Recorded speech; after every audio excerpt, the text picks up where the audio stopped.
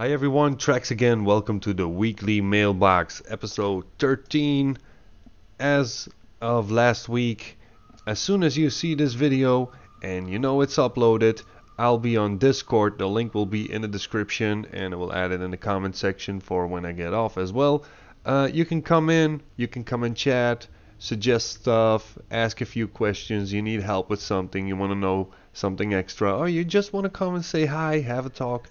Feel free to come by on Discord. You don't need a mic to follow what's going on. Maybe you can pick up a few hints, pick up a few tricks. And so it's time to empty the mailbox again. I'm on my Traxmogger, my transmog seller.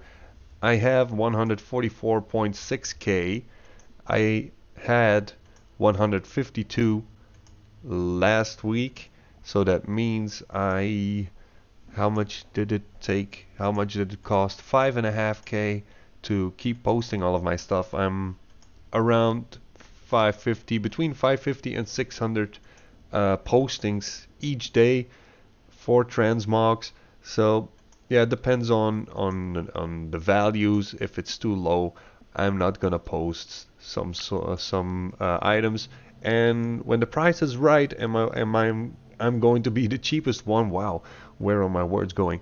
I can't talk anymore.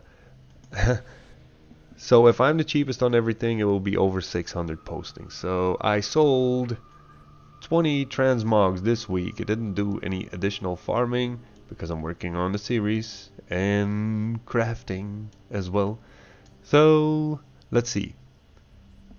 This one, that's a Pandera one, but if you look at here, what is it here? Dark Star and Stone Crag, Saber Maw. That's still from the Draenor farm that I did. And all of the rest, well, you got some Myrmidon bracers. That's classic. Bloodlust gauntlets also. You have a variety of stuff. Tuxedo, that's a crafted one. Just try and sell anything and make sure if the price is too low, just keep it if you have the banking space, that is. Otherwise, you're just going to hold on the more expensive stuff. What is the most expensive one I got in here? 2.9 Bloodlust gauntlets. Yeah, that should be it. Let's pick up the mail. 11k, so jumping up again. So I'm coming up to 155, so that's only 3k profit. Well, at least it's profit. And let's see what it did. What was it again? Auctioning, sales, unknown item. Wow. Bloodlust gauntlets. Here we are. Let's see. What is this? Item level 55. Can I see how it looks? Nice red. Hands, that's why it's more expensive. People going for a red transmog.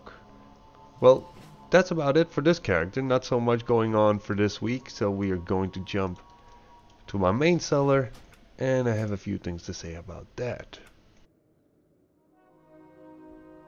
So first of all, let me see, how much gold do I have? 1.59. This is a decrease of 750,000 gold, which means, one, I had to buy a token, obviously, like everyone does every month, and let's go over to Trade Skill Master. Let me show you what I bought for the last 7 days. What did I buy? No, I need expenses. Sorry, that was sales.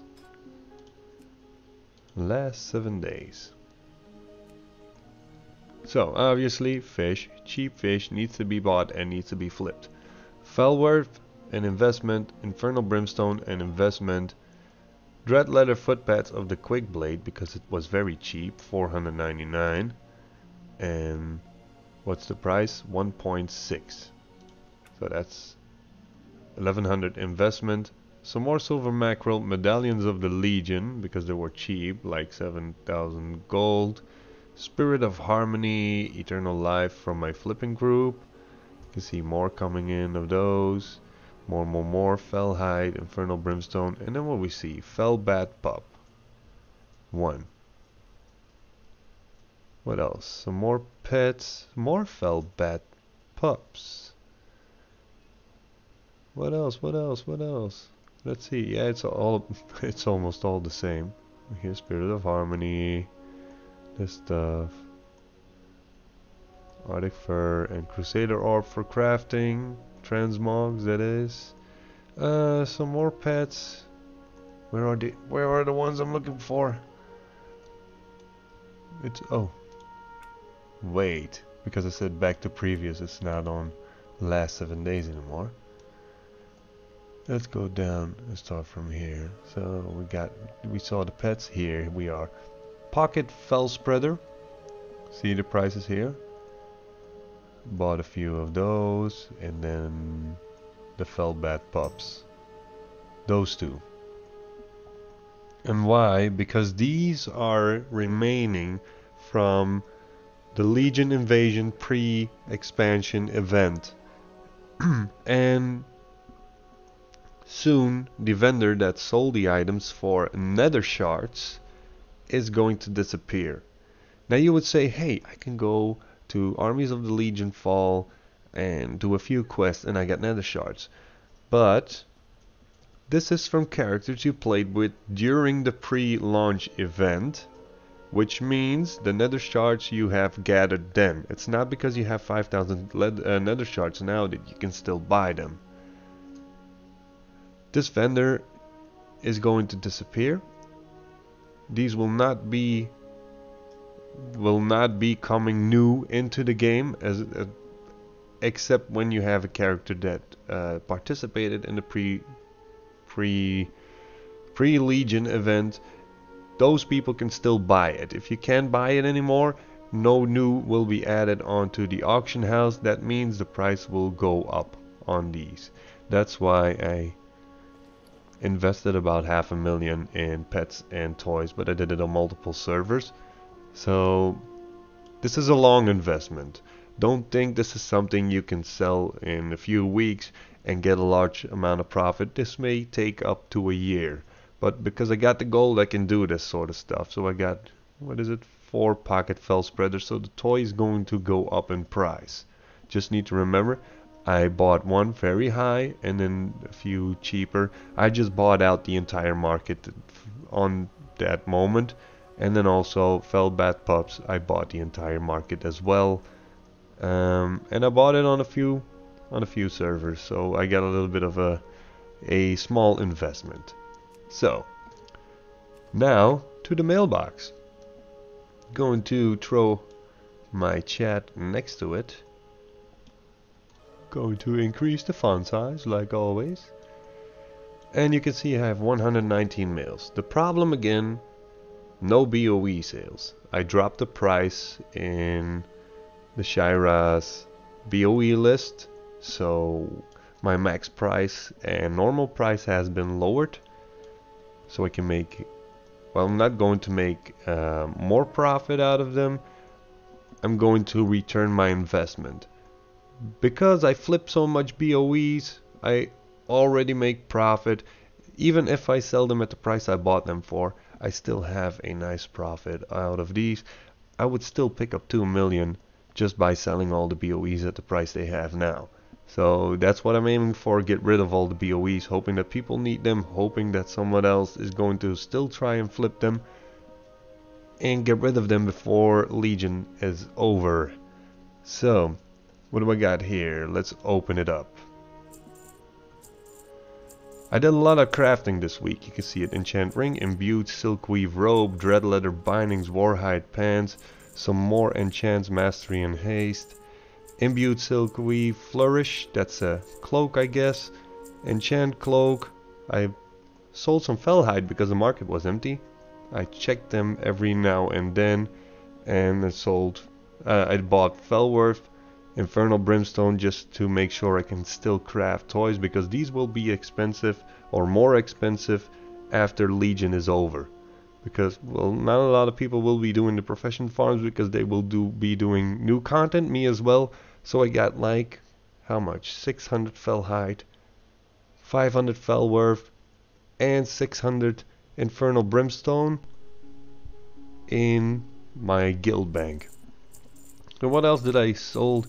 Enchant Cloak, Fiendish Polders, Dread Leather Mask, High Mountain Salmon, Dread Leather Belt, High Mountain Salmon, Dread Leather Belt, Silver Mackerel, Enchant Cloak, Binding of Intellect, Mossgill Purge, Demon Steel Stirrups, Leather Pet Bed, another enchant, Eternal Life 2 from my flip group, Dread Leather Mask, a BOE, yes, a BOE, not so expensive, Dread Leather Foot Pads, Eternal Water 4 times, Shadow Silk a stack of 4, Silver Mackerel, Graven Scale Warhide, Enchant Cloak, a pet, Graven Scale Girdle, Warhide Jerkin, another pet, Primal Life 3 times, Primal Water, Enchant Rings. So somebody is going to raid, or looking forward to raid, or wants to flip Binding of Versatility, but nah, versatility isn't used that much. Some enchant rings, another BOE, again smaller profit, but it's a sale.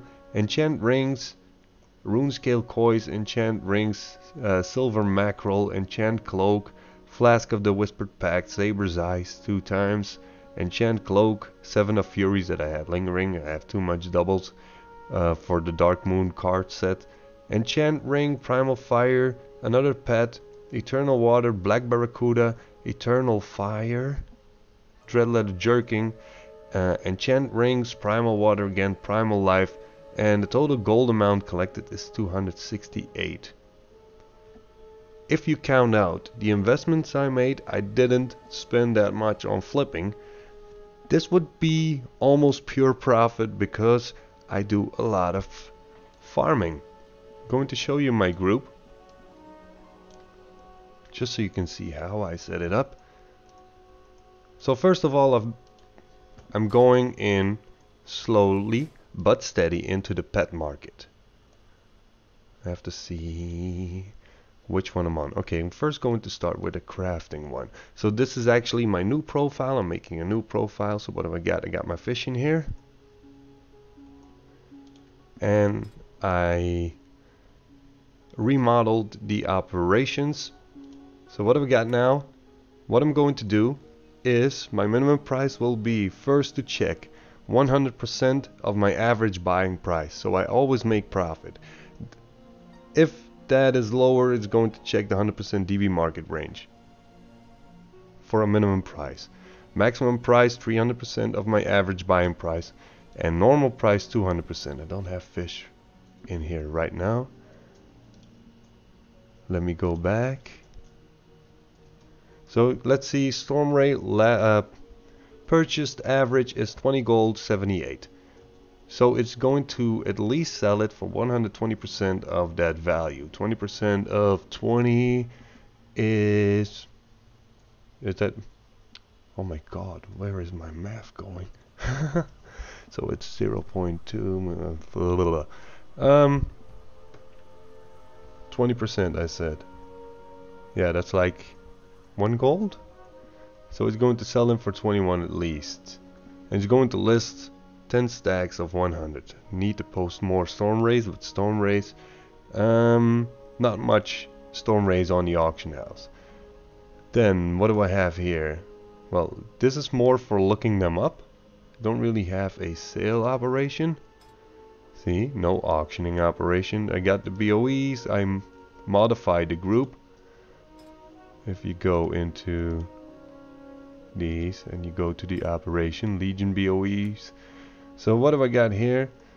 I'm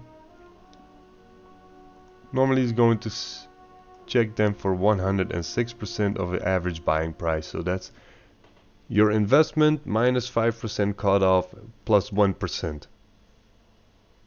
So it's going to give you 1% profit if you subtract the auction fee cutoff. Maximum price used to be 300, normal price used to be 200. So I'm toning down on the profit to be made. What else? Let's go into crafting.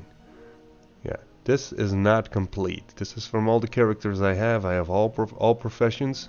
So I make a few things, put it into the list.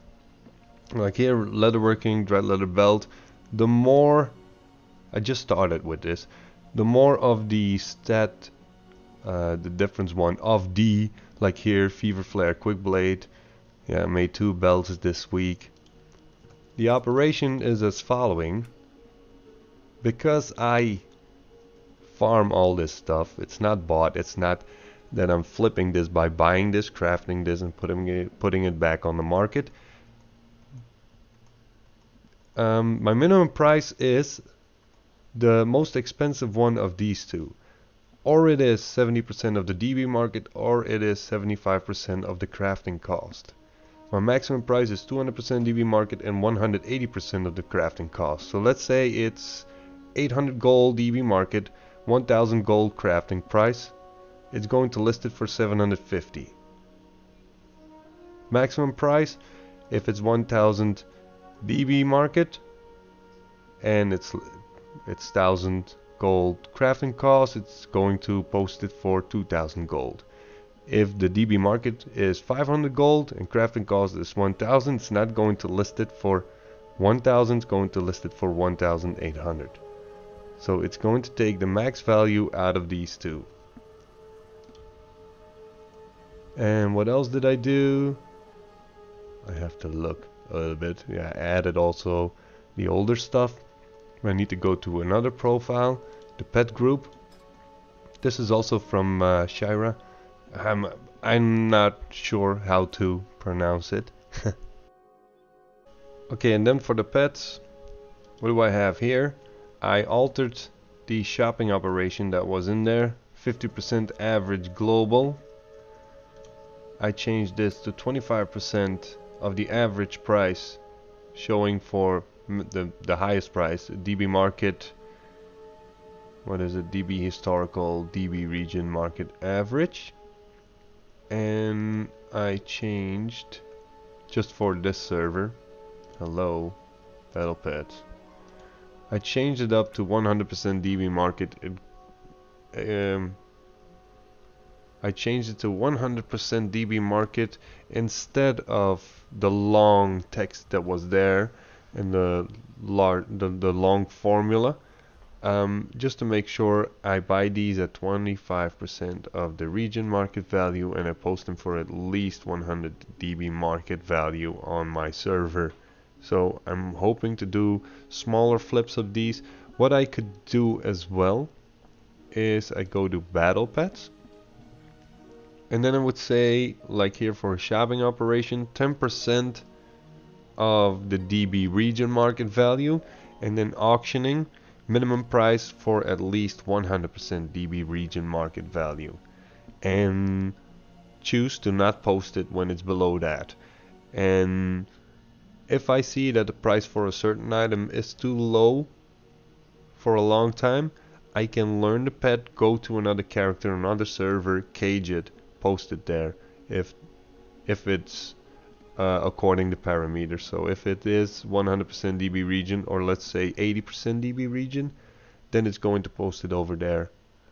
So that's the thing I'm going to test with, and that's about it for the video. So I made profit, but I did a 500,000 gold investment and then also bought a token. It's not 500,000, it's 450 gold investment, 450, and then the token.